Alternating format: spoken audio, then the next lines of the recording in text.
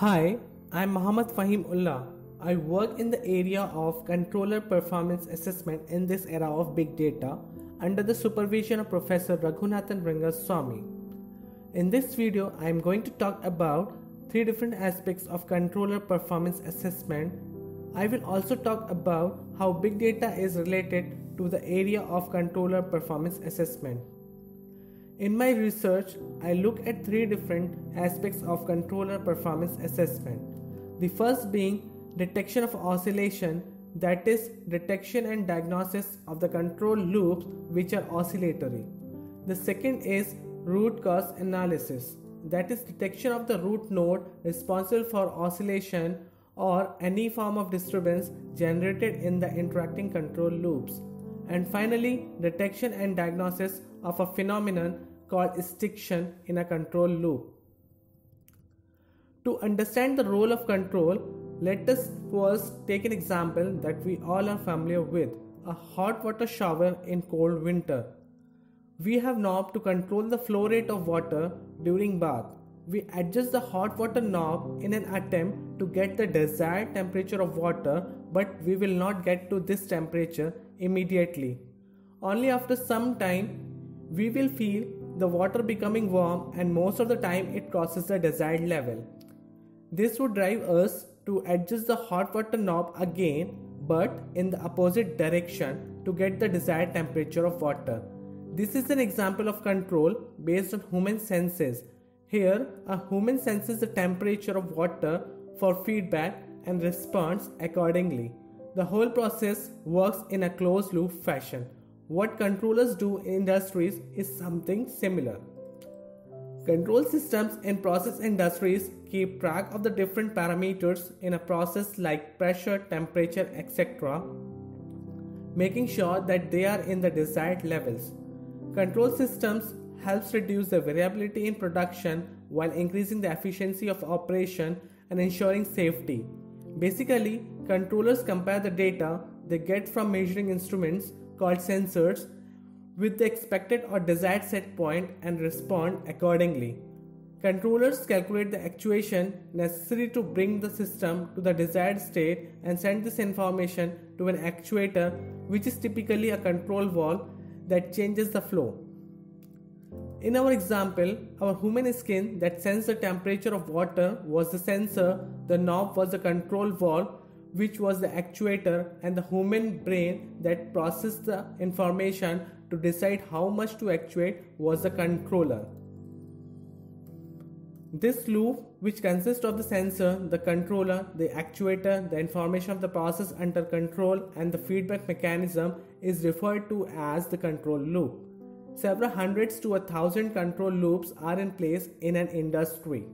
Controllers in a control loop are tuned to make sure that the system tracks desired set points correctly and quickly and remains stable.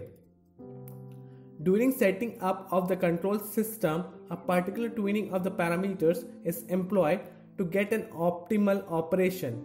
However, the performance of a control system deteriorates over time, which makes the existing tuning suboptimal. Hence, there is a need for controller performance assessment. Basically, controller performance assessment is the task of identifying the health of a controller, that is, how well the controller is performing. This is important because any problem in a control loop most likely leads to oscillation in the process variable, loss of raw material, profitability, etc. The need for an assessment is on high considering the current scenario in industry where only about a third of the control loops perform satisfactorily. Diagnosing and improving the control loops are very important from an economic perspective.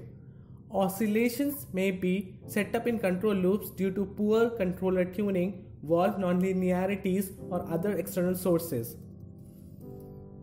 Oscillation is a phenomenon observed very commonly in a wide range of systems, from that range from a simple pendulum to a human heart. The challenges such as non-stationarity, intermittency, measurement noise, presence of multiple oscillations at the same time, etc. are addressed from a data analysis perspective. Large amount of data from different domains are analyzed here. This can be done by first finding the dominant frequencies and localizing the region of oscillation for the identified dominant frequencies. Determining the frequency and region of oscillation precisely is a challenging task. We are working towards identifying a robust method for the same. In industries, we deal with many interacting control loops.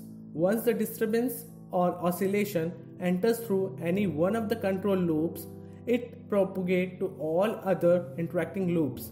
Detecting the root cause in such scenarios is very cumbersome, especially when the number of loops is very large.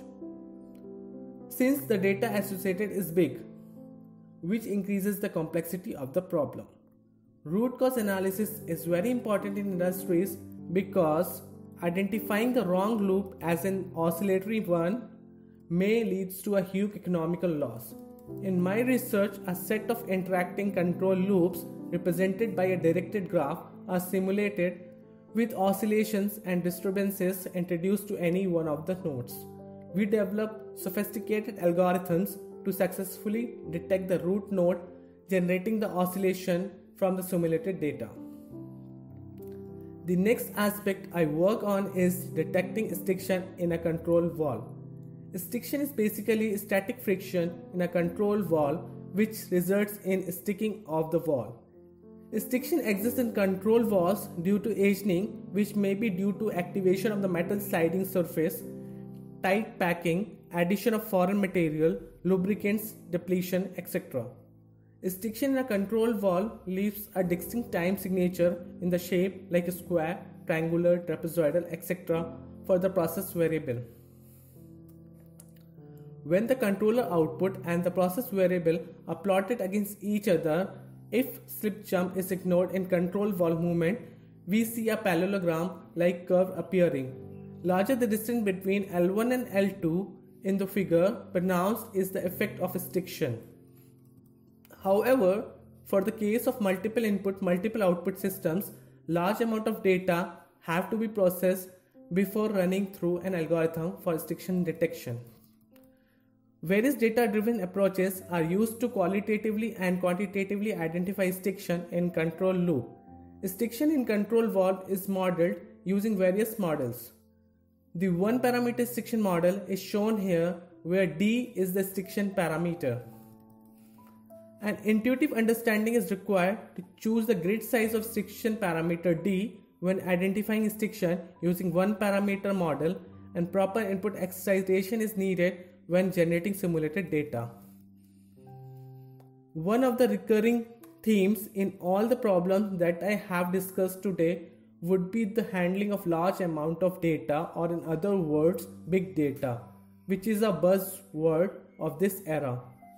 Big data refers to the large volume of data, both structured and unstructured. Collection of large amount of data include data from social media, business transaction, processing plants, etc. Better understanding of big data will result in better decision and business moves. When big data is combined with high power analytics, it would be possible to determine the root cause for failures and defects. Capturing, recording and storage of large amount of data were serious obstacle in the area of big data. However, with recent developments in the technology, these challenges have been overcome. Here, in the context of the problem discussed, large amount of data can be obtained from controllers and sensors in the interacting and non-interacting control loops. This data has to be stored and later pre-processed before running through our algorithms for oscillation detection or stiction diagnosis. This brings us to the end of the talk. Thank you.